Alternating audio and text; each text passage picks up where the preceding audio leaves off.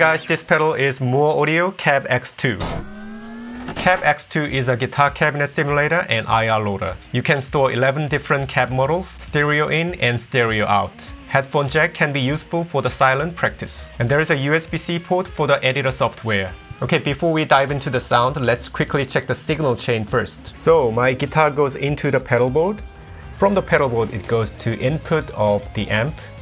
From the amp, it goes to the reactive load.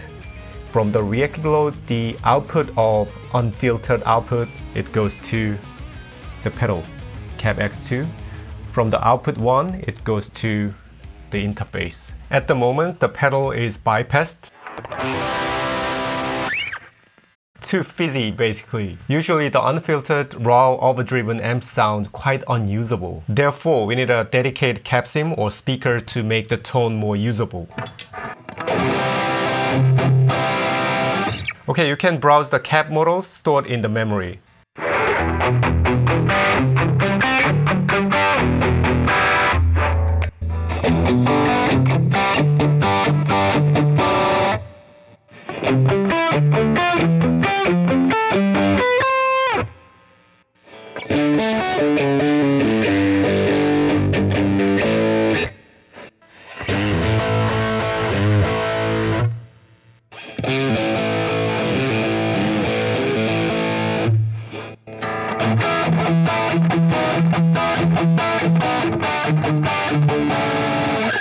You can browse the preset by holding both pedals at the same time.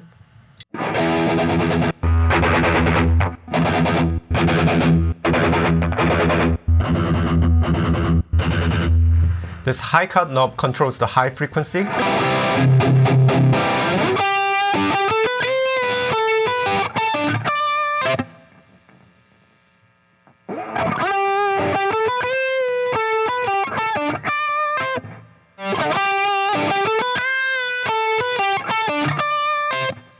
And the low cut controls the bass frequency.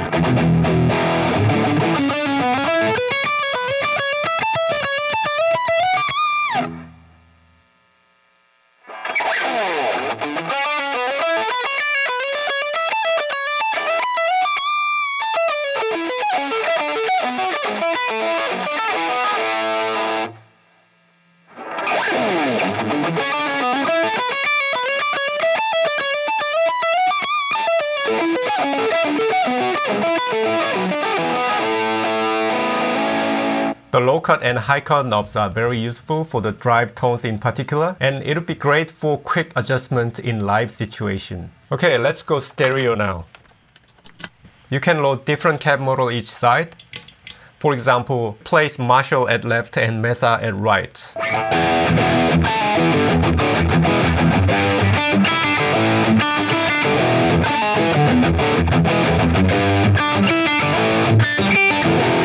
If you are listening with headphones, you can hear the difference between left and right more clearly. So blue means cab 1 and red means cab 2. For example, if the blue LED is on, you can tweak only cab 1. If you switch it to red, then now you are tweaking cab 2. The latency knob can be useful when you emulate the doubler effects. For example,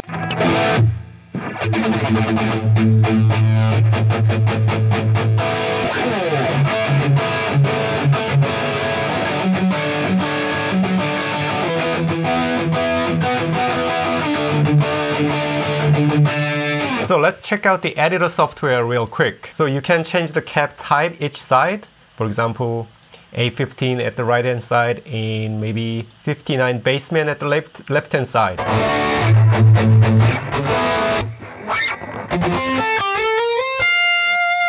And you can also load your own impulse response.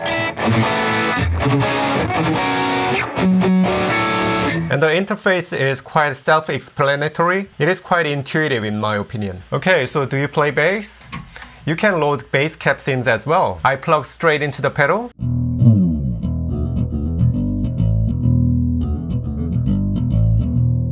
There you have it. I've been demoing this pedal for a week and I liked it. Compact size, build quality is solid. High cut and low cut knob is really useful. And great to have stereo output. The editor software is intuitive. If you need a compact cab sim solution under $200, I would definitely recommend this pedal to you. There you have it. I've been funtwo. Thank you for watching. I'll see you next time. Cheers.